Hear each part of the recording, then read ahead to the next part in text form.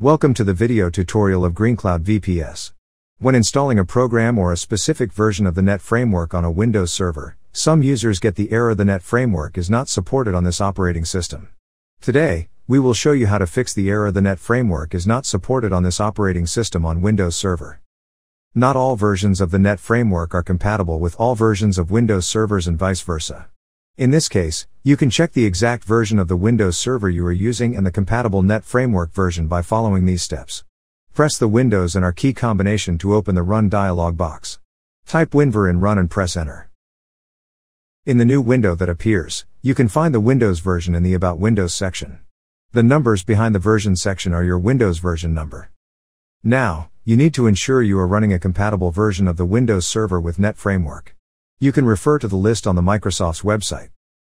In this case, our Windows Server version is 1809. You can check if it is compatible with the .NET Framework version. With our example, the Windows Server version is 1809 and it is consistent with the .NET Framework 4.7.2. So, you can download and install a version of .NET Framework that is compatible with your version of Windows Server.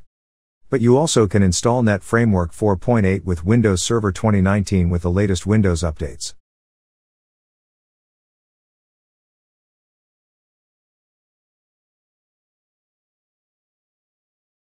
After restarting your Windows server, you won't see the error the .NET Framework is not supported on this operating system again.